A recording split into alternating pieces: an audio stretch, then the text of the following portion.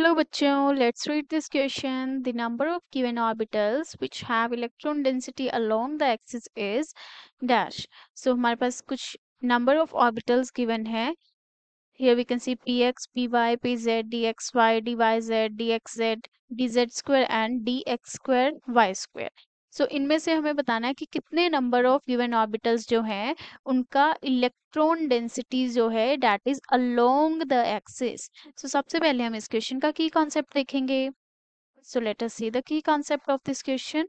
The given question is based on the concept of the shape of the orbitals.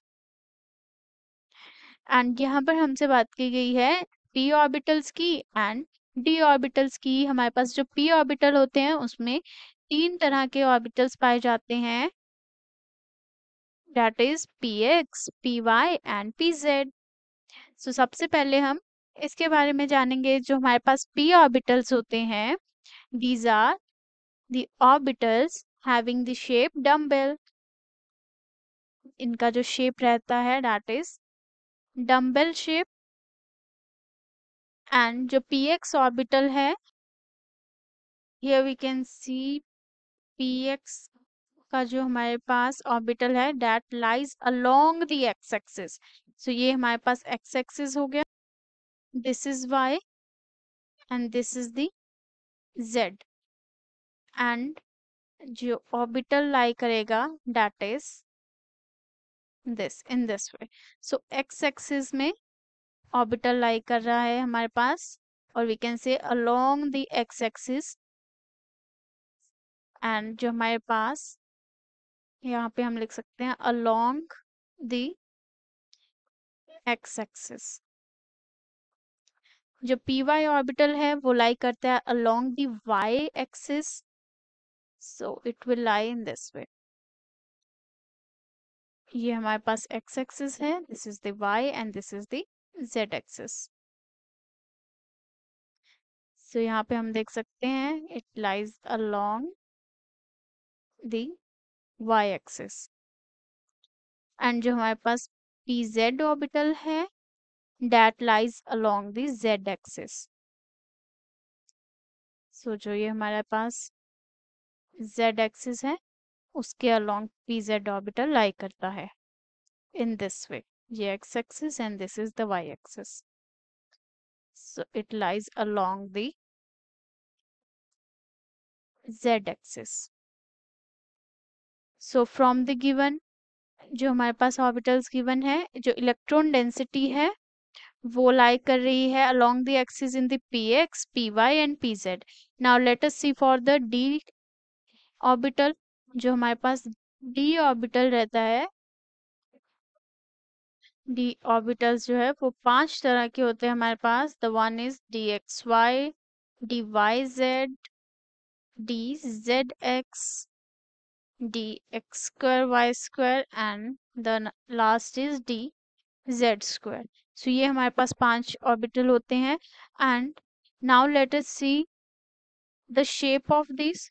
जब हम इनका shape check करेंगे that is the double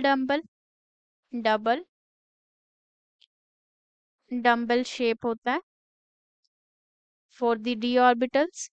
and let us start from the dxy. जो हमारे पास dxy orbital रहता है, this is the x axis and this is the y axis.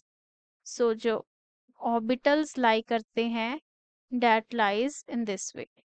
So here we can see along the axis orbitals lie नहीं करते, which means the electron density does not lie along the axis. So ये हमारे पास था dxy. Now let us see for the dyz के लिए हम लोग check करेंगे. This is for the yz in this way. dyz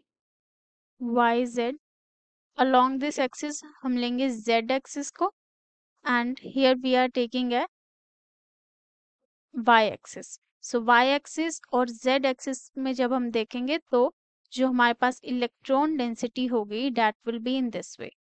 so y और z के अलोंग इलेक्ट्रॉन डेंसिटी नहीं मिलती इन दी YZ orbitals.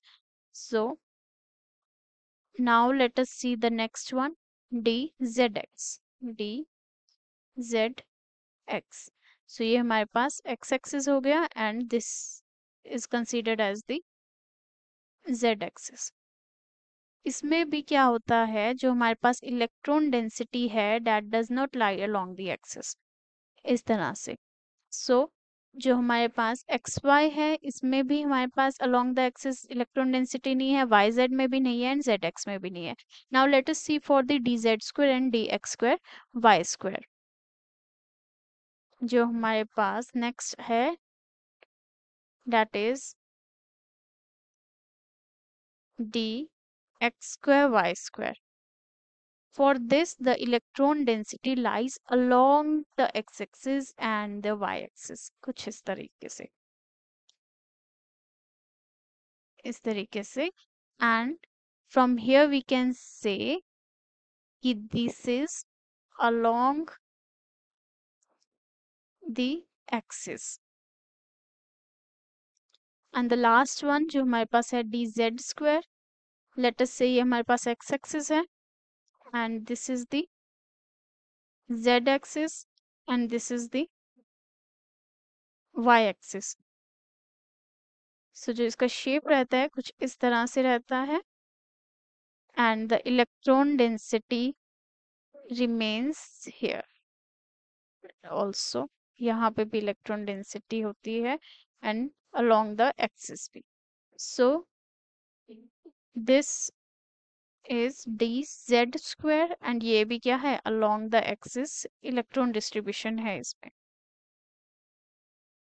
So from the given orbitals, dxy में नहीं है, yz में भी नहीं है हमारे पास एंड xz में भी नहीं है, dz स्क्वायर में है and dx square y square में हमारे पास electron density along the axis है.